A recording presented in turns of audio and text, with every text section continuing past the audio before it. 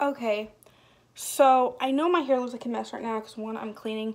Two, I've been, on YouTube all day before I got home, and I've seen a couple videos how girls, expect their boyfriends to do things like they tell them, oh, well, you should buy me flowers. Oh, you should take me out to eat. You should do this. You should do this. You should love me. You need to give me a hug. You need to give me a kiss.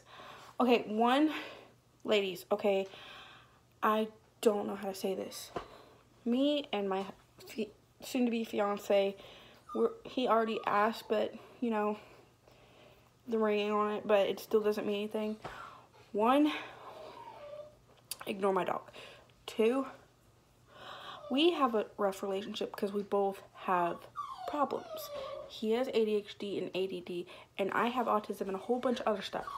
So our relationship isn't perfect by no stretch of the imagination, but nobody's relationship is perfect. Two, don't expect your guys to do things because if you expect it and if you tell them to do it, then, does he really love you? Does he, really want to be with you, or is he just doing it because you're telling him to do it? He should do it out of love and because, he wants to, not because you tell him to. And, sorry, there's somebody talking outside my house. And another thing, like, if you're in a relationship and, like a girl, if you're like, oh, I love you, but you've only been dating 2 weeks, and you're in it because, I don't know, he's one of the popular guys at school, or, he's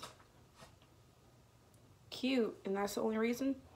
Do not love somebody just for the looks or because, they're popular. No, sorry. I'm gonna take this camera. I'm gonna sit down. And don't like them just because they're popular or whatever. You should love somebody because you see what's on the inside, not what's on the outside. Like, with me and Trevor. Do I think he's gorgeous or handsome or whatever? Yeah, I do. Does he think I'm gorgeous? Yeah, he does. Like, he says I'm the most gorgeous woman on the planet. Do I see it? No. Does he see himself as handsome? No, because we've both been in really bad, sucky relationships because none of his exes knew how to treat him, and none of my exes knew how to treat me right. And, like, he has been engaged multiple times, but the girls were either in it for the money, for the car, or for the house, or for his body. And with the guys, they used me because they knew I had money and they knew I was a good person and I had a sweetheart.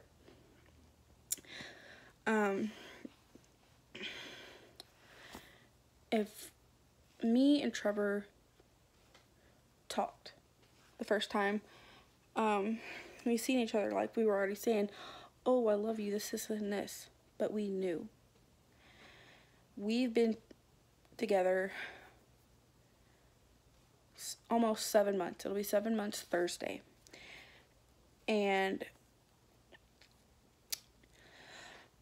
we already have our wedding planned out. Just because I don't have the ring does not mean I'm not engaged. And it's just my ring costs a lot of money, and that is one thing we don't have right now because we just moved. But, if like if you feel it in your heart, in your soul, and the other person just touches you in a way, like, not physically touching you, but they touch your heart and soul in only way you can understand, and you both know you love each other. Like, me and him, I was scared to say I love you first because I know how guys are like, oh, well, she's really clingy, or oh, she's already all too much. So I waited for him to say it first. So he told me he loved me, and I'm like, you know what? Honestly, TBH, I love you too because, we are so much alike.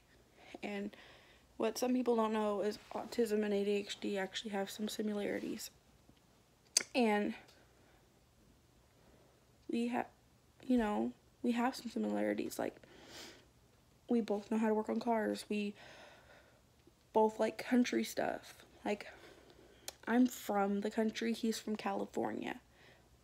But once he moved here to Indiana, he got the country lifestyle once he went to Boonville with his grandfather. Then he moved back to California and then moved again to here. I'm not saying where we live because that'd be crazy.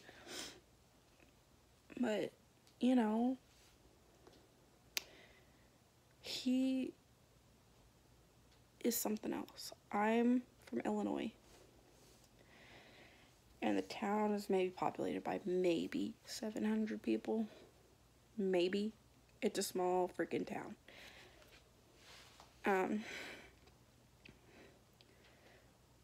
But, sorry, to you young girls out there, or even some older girls who don't know, weren't taught about good relationships, a relationship goes both ways. If you're expecting the guy to be this, and this, then you need to be the same way, because the guy isn't there to give you money and spoil you and all that kind of stuff. You need to spoil him too. You need to take care of him too. Like, he's not supposed to just take care of you while you're sick. You need to take care of him while he's sick. You know, it swings both ways. So, like, say for example, how do I say this? If your family or something, or you want to go hang out with your friends, you can't just, you know, expect him to sit at home and do nothing and, you know, throw a fit if he goes out with his friends. No. I believe once you're together, you know, you hang out with each other's friends. You hang out together. So you know that he is not fooling around, you know, and he knows that you're not fooling around. Because some guys have issues like that nowadays, because girls have cheated a lot. And there's a lot of fuckboys. I mean, a lot of fuckboys. And there's a lot of hoes, too. And there's only a few people in the world that are, you know, all about a relationship for the love and the kindness. And just have somebody's company. You know, like me and Trevor, he can be sitting on the couch playing video games, and I can be sitting on this couch just playing on my phone or whatever, and we're still spending time together. Just because, you know, you're in the same room and you're not talking does not mean you're not spending time together, because you seriously are. And, like, it's crazy because some of these 8th graders and stuff, even some high school kids, they will seriously be texting each other sitting next to each other. Like, if you're in front of family or something and you're having like a private conversation that, you know, you don't feel comfortable with telling the whole world, fine, text each other. Because if personal and private, keep it private. But if you're right next to each other, so say if I'm here, my friend's here, and we're in the room alone. No, honey, look, you need to talk face to face. Don't do the texting crap, because it's just, no. I am only 21 years old, and I know how, you know, you need to treat people. It's called common courtesy, Southern hospitality, and a lot of people need to have this, because a lot of people don't. People are rude. They don't know how to treat one another, and that's how a lot of people get their hearts broken. So, if you guys really want to have a good relationship, please take some of the things I just said into heart and into consideration, so you're not ruining your lives and breaking other people's hearts. by just fooling around for the money, for sex, or just to be popular, because it is not funny and nobody likes it. But I will see you guys later. Bye.